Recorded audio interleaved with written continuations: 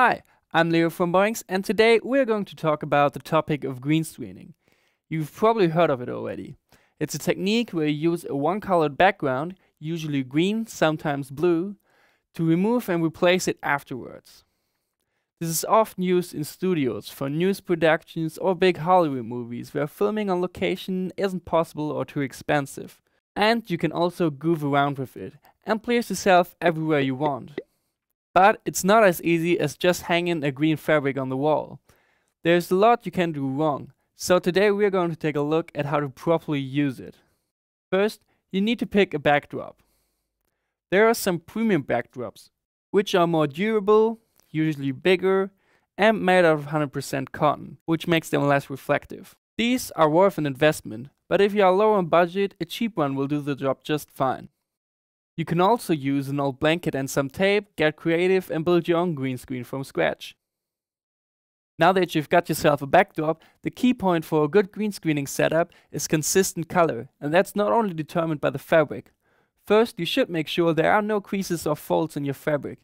They could cast a shadow and create darker spots on the green screen. Iron your green screen before hanging it, but check your care instructions, because some fabrics shouldn't be ironed. The other very important part for your green screen setup is the lighting.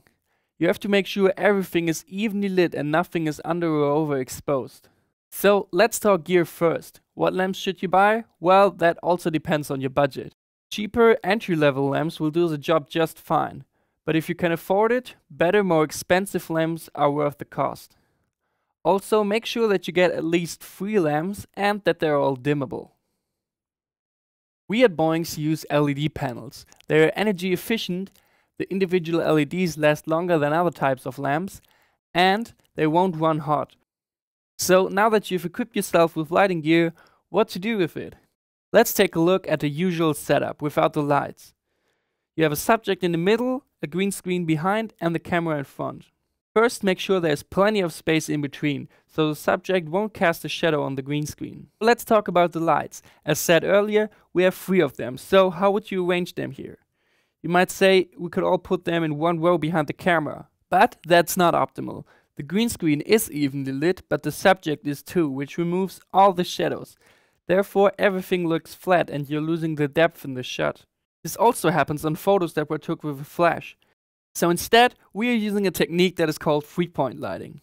First, you place the so-called key light, which is pointing at a 45-degree angle at the subject on either side of the camera. It's for lighting the subject in general. Next, you place the backlight opposite to the key light and dim to around 40%. It's for highlighting the edges of the subject, so it will stand out more from the background. Lastly, you'll place the fill light on the other side of the camera, also at a 45-degree angle.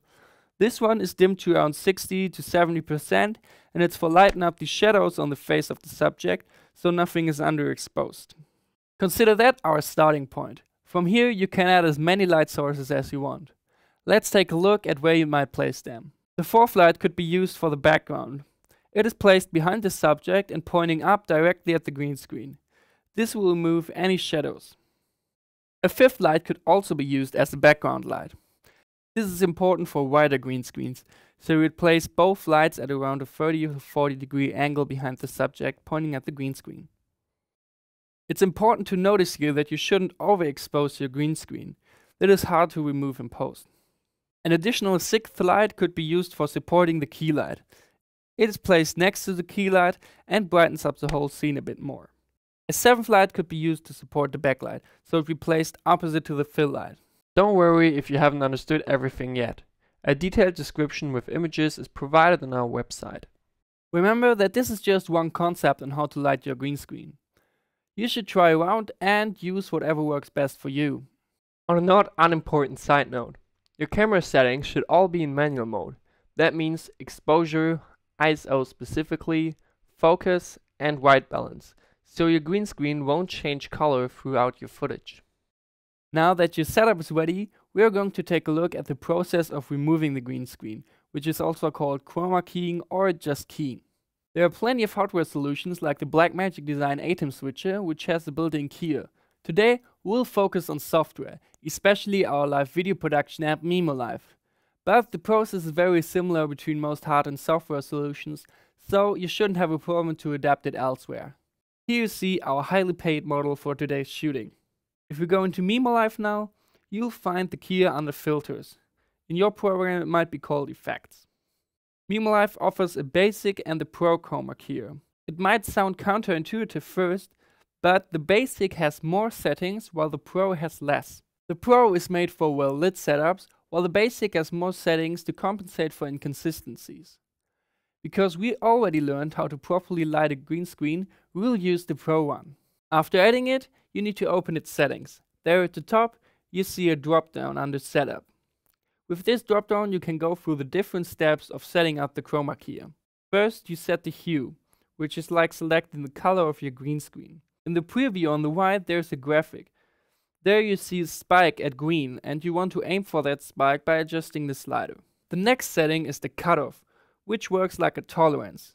With it you select how many different color tones around the selected hue will be keyed out. It's best to use the graphic again for adjusting it. The next setting is feather. It's for the softness of the keyed edges. The higher the feather, the more softer the edges. Lastly, the despill will remove reflections from the green screen to other objects and then to your subject, and the green tint around the edges of your subject.